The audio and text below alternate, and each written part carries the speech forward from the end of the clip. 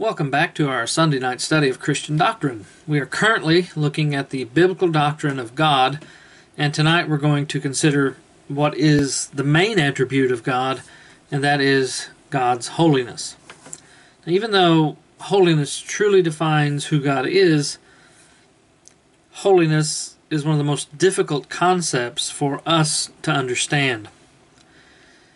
In the Bible, holiness is the one word that is used over and over again to describe the essential nature of God, who He is, the perfection of His nature, holiness.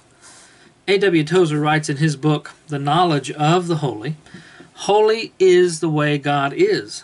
To be holy, He does not conform to a standard. He is that standard. He is absolutely holy with an infinite, incomprehensible fullness of purity that is incapable of being other than it is.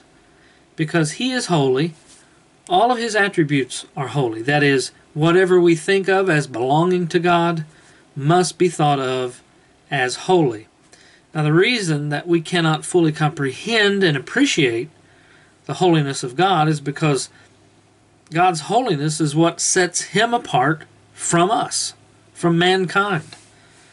In another book written by Eric Alexander called Our Great God and Savior, he says that the thing that makes it most difficult for us to conceptualize the holiness of God is that holiness relates to His distinctiveness. It is what makes God different from us, and it is because we are so remote from Him in His holiness that we find it difficult to conceptualize this attribute. In fact, the word holiness in the Hebrew of the Old Testament, as well as in the Greek of the New Testament, centers on the concept of something being set apart. When used of God, holiness describes God's utter set-apartness from His creation, again, including mankind.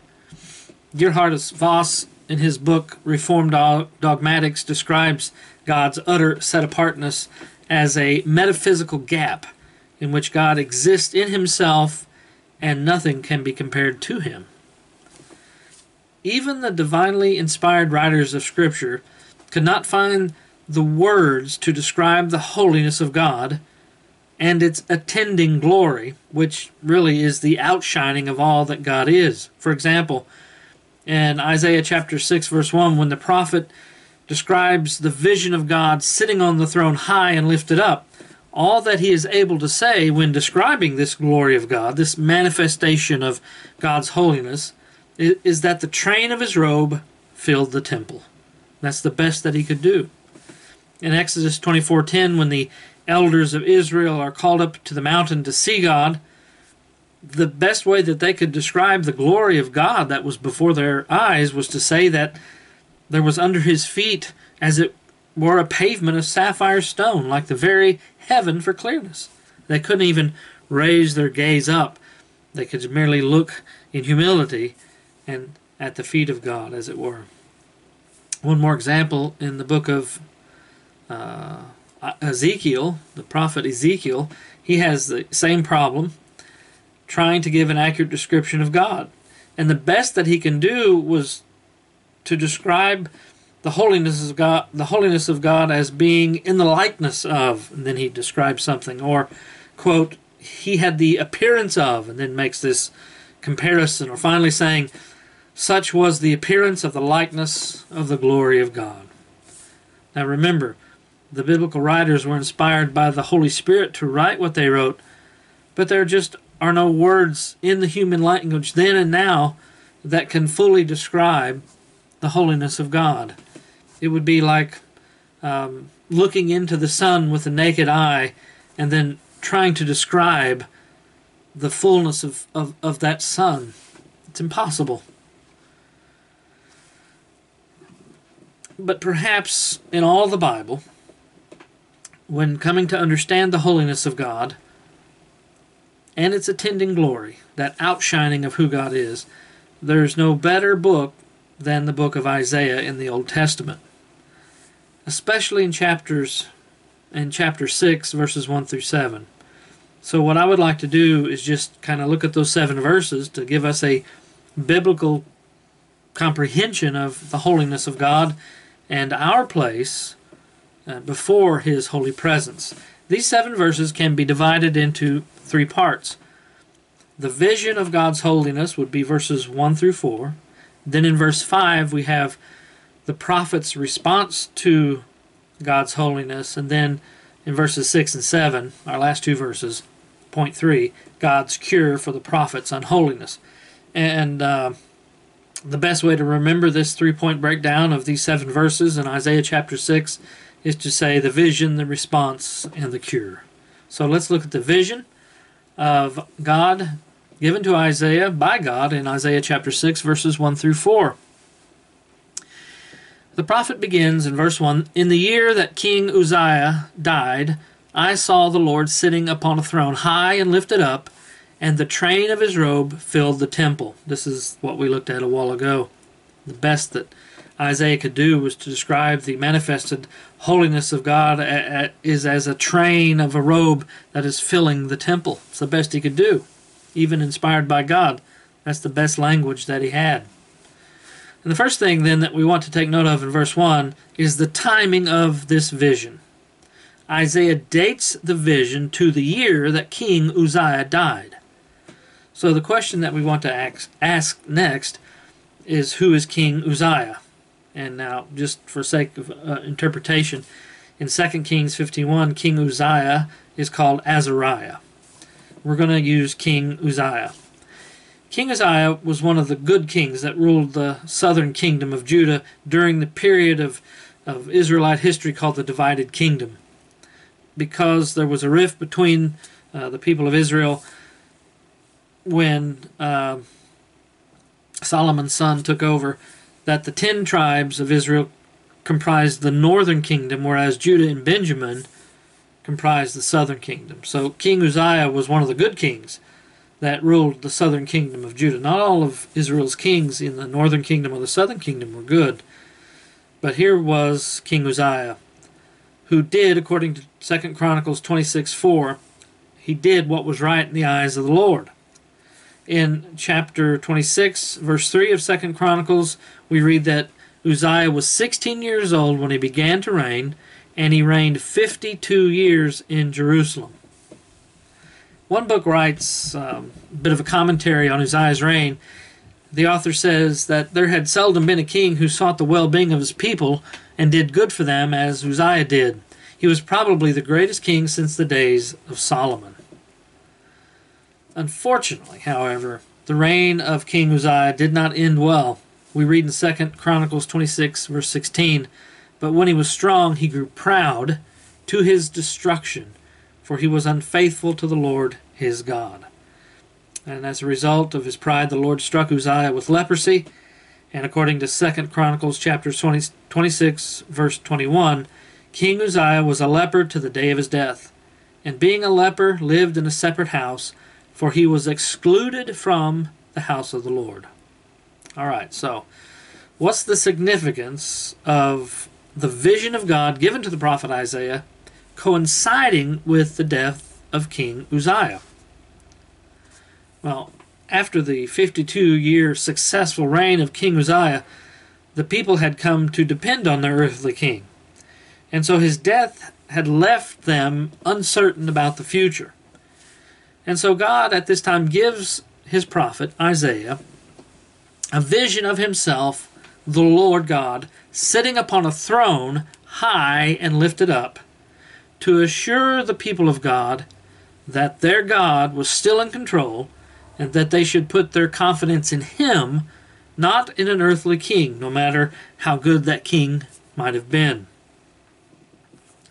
While good rulers are certainly a blessing and sorely lacking today, we should always be thankful for the good leaders that God sends our way. But as God's own people, we must never put all of our hope and trust in mortal kings, but in a holy God whose rule is eternal and whose glory fills heaven. As Isaiah described, the train of his robe filled the temple. Again, the prophet's not able to fully describe the glory of God that filled the temple, but nonetheless he gives us a visual image of the majesty and wonder of God's holiness. Now, in the next 3 verses, the prophet Isaiah describes how the angels in heaven respond to the manifested display of God's holiness, which is the glory of God. Beginning with verse 2. Above him stood the seraphim.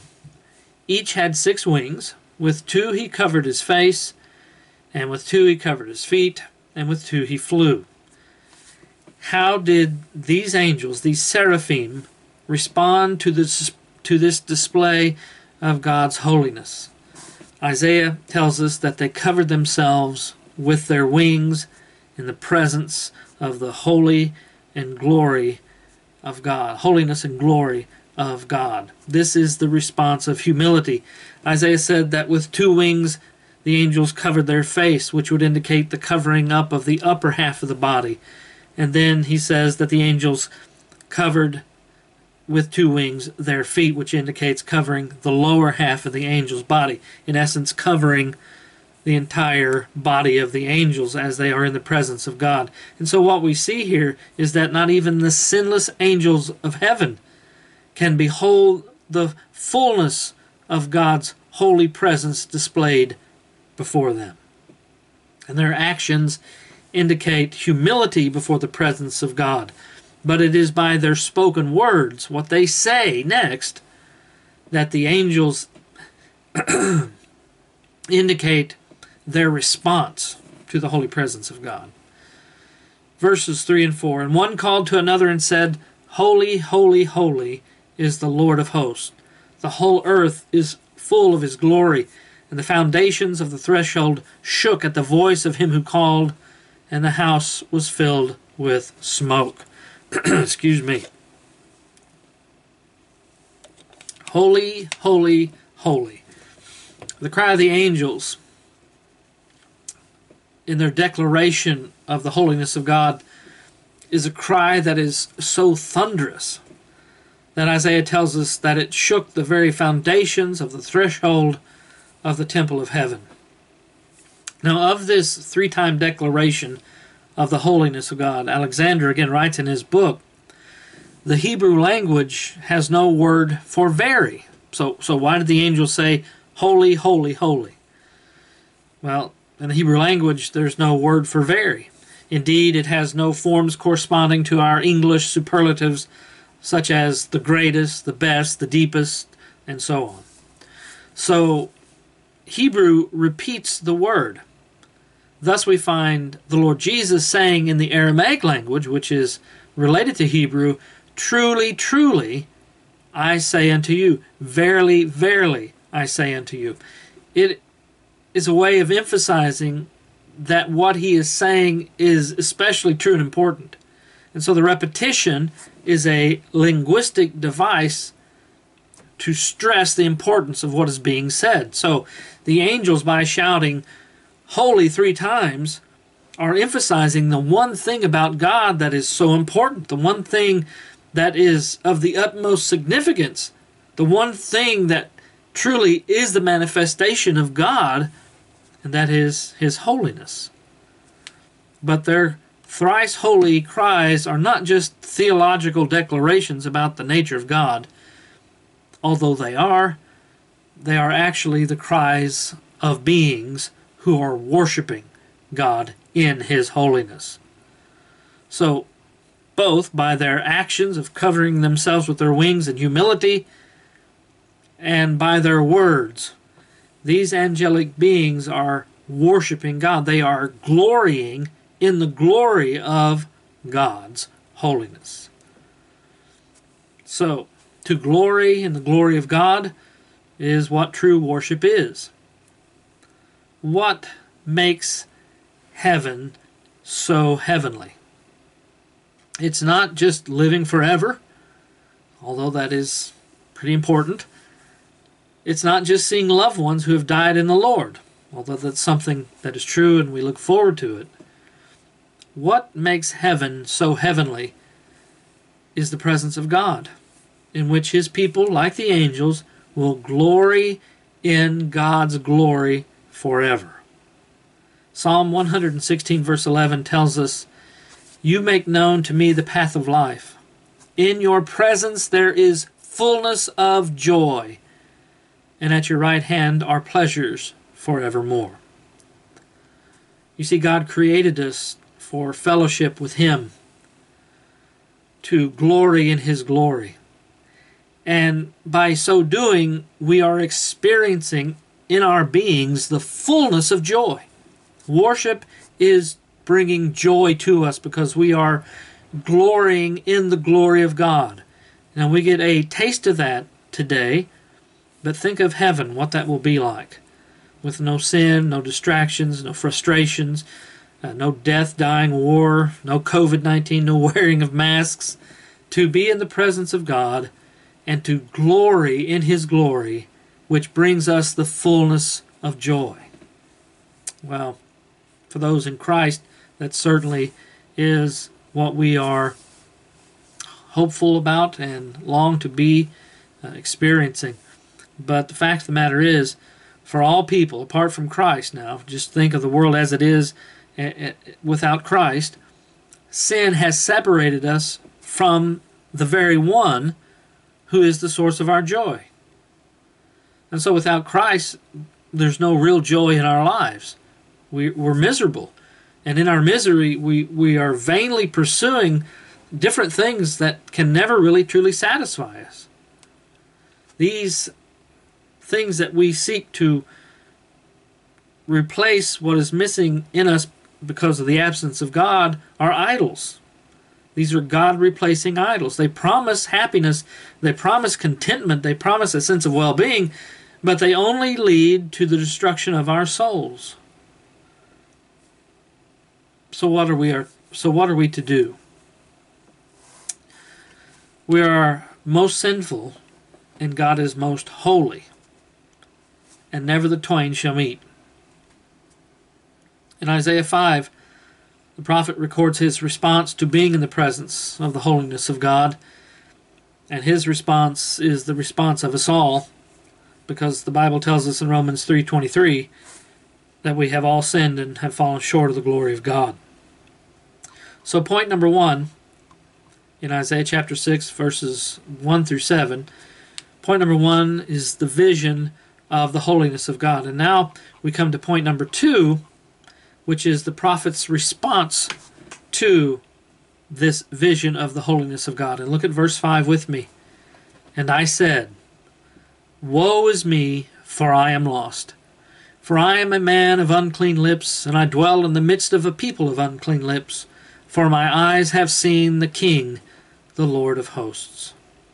The prophet's cry is a cry of woe. Woe is me, for I am lost. This is the cry of utter despair upon the realization that Isaiah is a sinful man and he cannot stand in the presence of a holy God.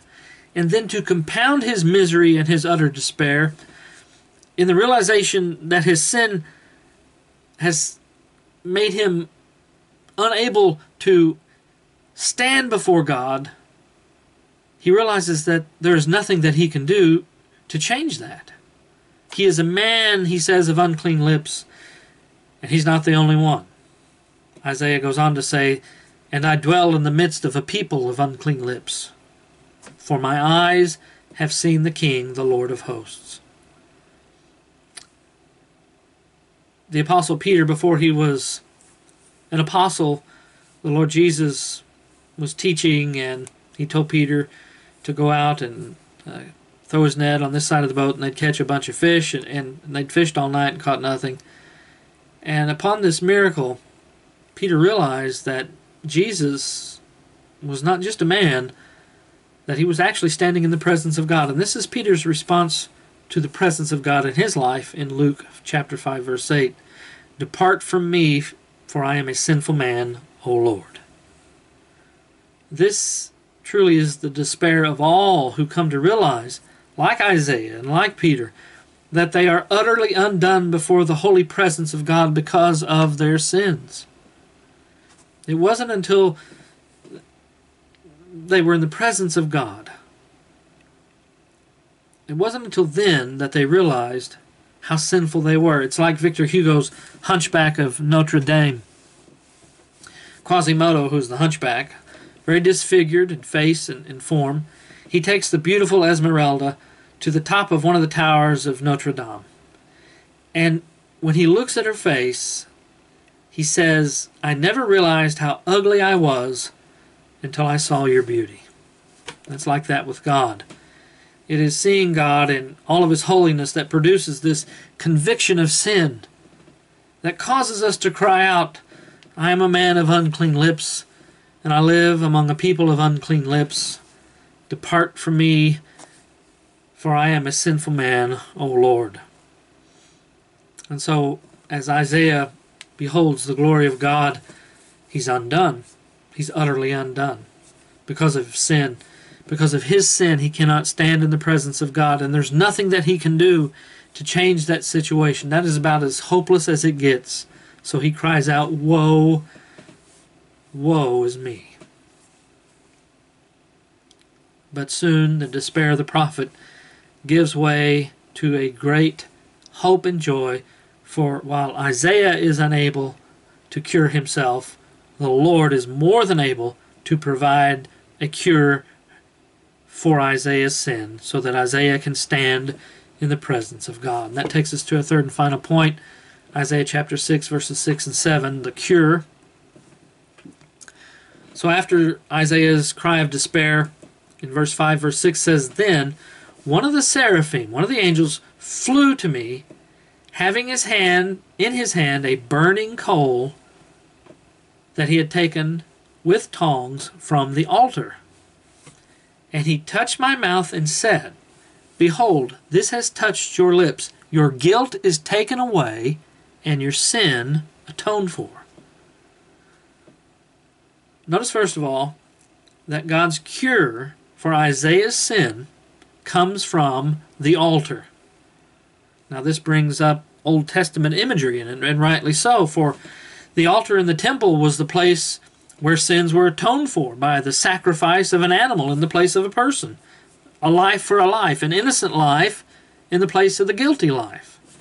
And when the animal was to be sacrificed, what the priest would do is that he would lay his hands on the head of the animal and confess their sins. This symbolized the transfer of guilt from the person, the sinful person, to the innocent animal.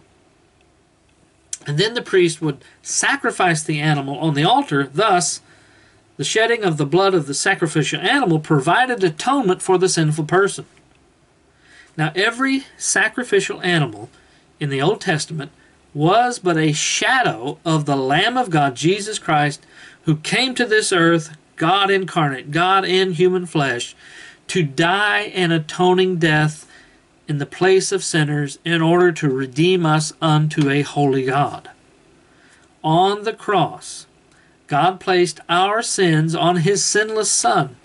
He attributed our sins to His sinless Son, which was symbolized in the Old Testament by the priest putting his hands on the sacrificial animal and confessing the sins of the people before he sacrificed the animal in an atoning sacrifice for their sins. On the cross, God placed our sins, He attributed our sins to His sinless Son, who then was crucified, sacrificed in our place before the very wrath of God in our sins. 1 Peter chapter 2, verse 24. Jesus, the sinless, giving Himself for the sinful to atone for our sins so that we could be forgiven and reconciled to God. Notice also that it is God who must apply the cure because we cannot save ourselves. The angel took burning coal from the altar of sacrifice, the altar of atonement, and he touched the prophet's mouth and he said, "Behold, this has touched your lips. Your guilt is taken away and your sin atoned for." Only when God takes that burning coal of the shed blood of His Son, Jesus Christ, and applies it to our sinful and wicked hearts, are we then made right and holy before a holy God, made acceptable in the presence of God. For in Christ alone, by faith alone, are sinful people able to come into the holy presence of God.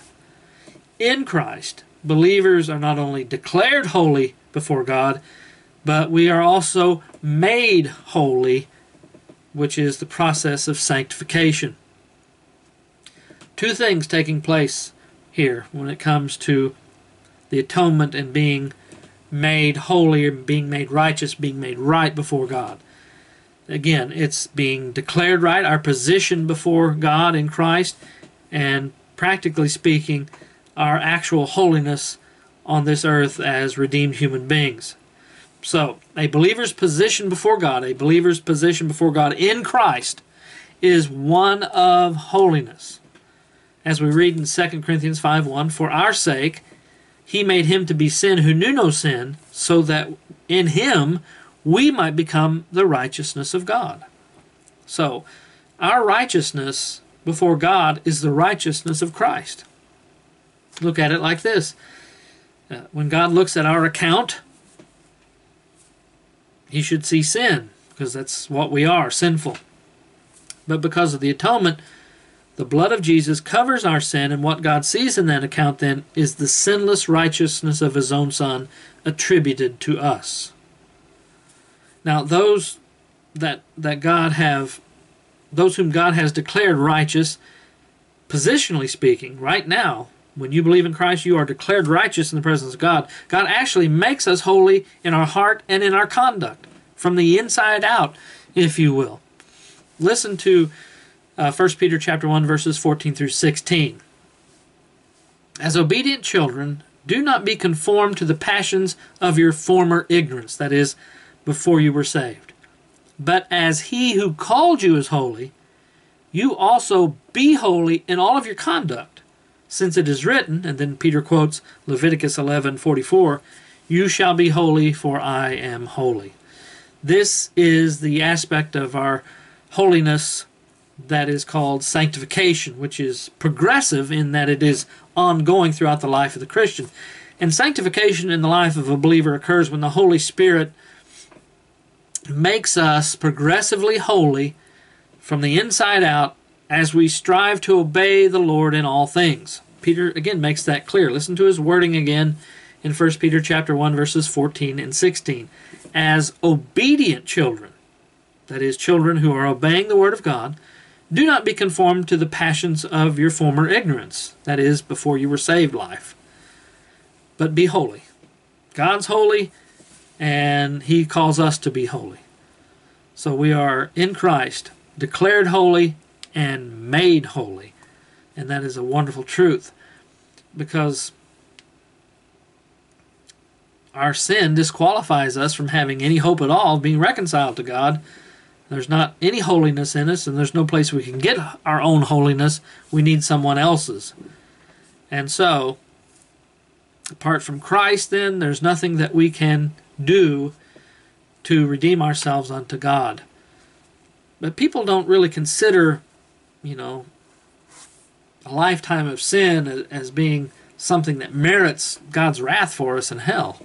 That betrays a failure to understand the holiness of God and the tragedy of sin. Look at it this way. As you consider the seriousness of sin, for one sin,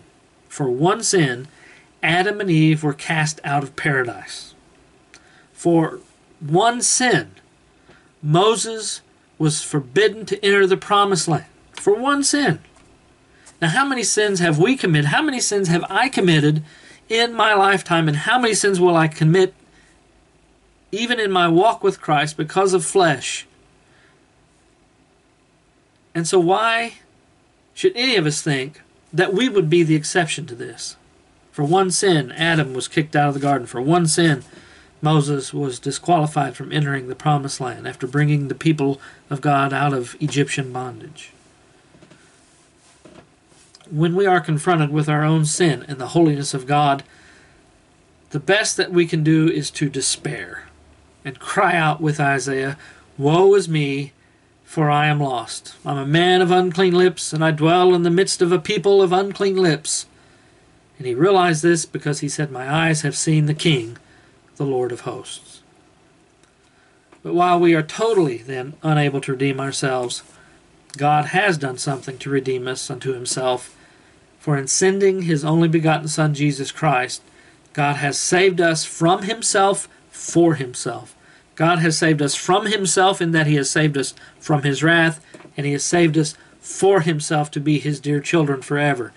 Only in Christ can we go from crying out in despair, woe is me, to the adulation and joy of Abba, Father.